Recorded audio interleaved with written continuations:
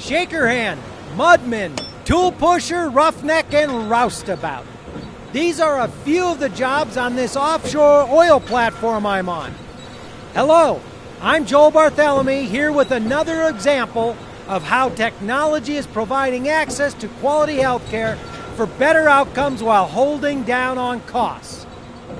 Work on an oil rig is demanding and leaves little time for leisure. Oil rig workers usually have a rig home rotation, meaning they work 12 hours a day for 2 weeks and then have 1 or 2 weeks offshore at home. Outside these living quarters, life on an oil rig is a constant encounter with potentially deadly encounters and conditions.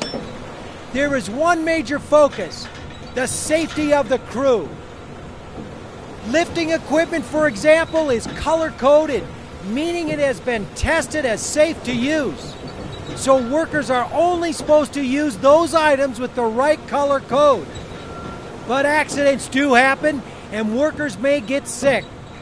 Until recently, rig medics and land-based physicians have had only two-way communications to decide whether a worker needs to be transported to a higher level of health care on shore. Even though helicopter flights are expensive and pilots may have to leapfrog several rigs to refuel before they reach hundreds of miles out to sea, companies have a duty of care for their workers.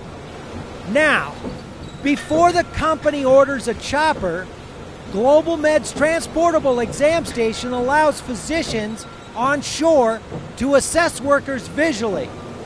With GlobalMed's Encounter platform, a doctor can record vital signs, get close-up images of wounds, listen to heart and lung sounds, view an ultrasound, view an EKG or ECG, and many other medical specialties as well. All of the information can be saved in the worker's EHR, the electronic health record, if none exists, in a patient's private health record.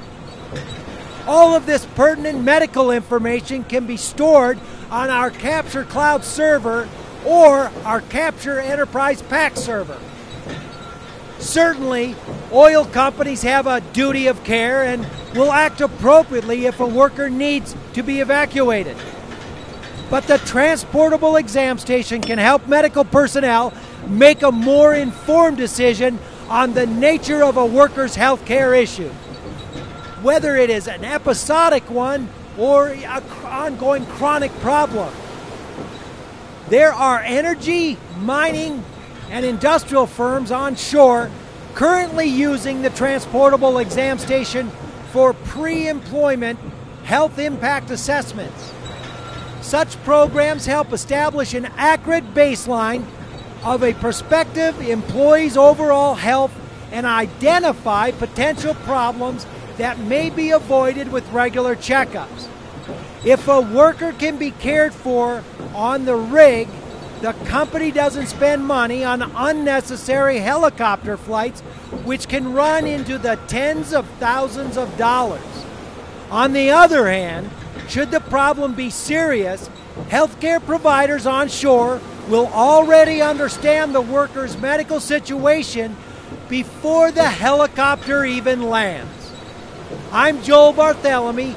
Perhaps you have a question on or a comment. I'd love to hear from you. You'll find my email address on this website.